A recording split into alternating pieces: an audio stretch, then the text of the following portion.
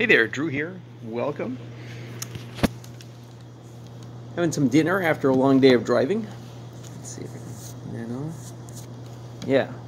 So I've had a busy day of taxi driving today. It's snowing outside, so driving was kind of difficult. All right, so this is a upcoming attractions, you might say.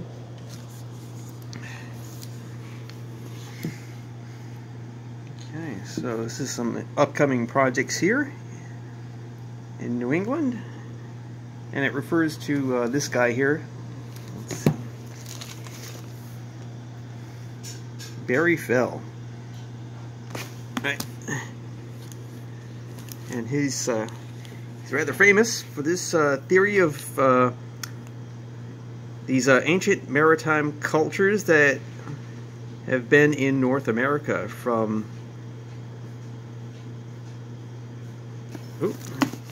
in particular Phoenician, at least for New England, is Phoenician and Celtic,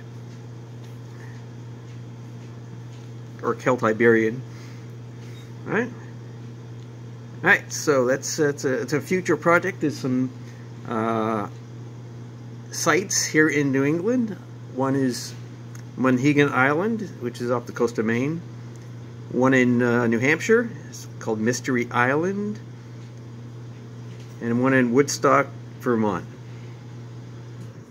Alright, it might be more. I'm going to study the books. Particularly, like I said, they had, like I said, Mystery Hill, New Hampshire. They have a site which used to be kind of like the Stonehenge. Alright? And so in terms of how these ancient Phoenicians used to mark the rising of the sun. Alright?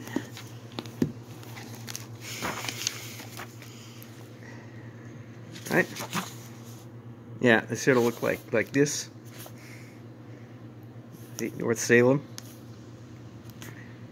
Right, so it's these ancient...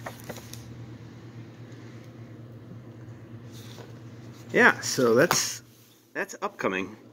This is, like I said, a small island off of Monhegan that was visited by, or was a trading site for the Celts and the Phoenicians. Right? So that's some upcoming projects. Alright, so I hope you stay tuned, and this is Drew, and I'll see you all later.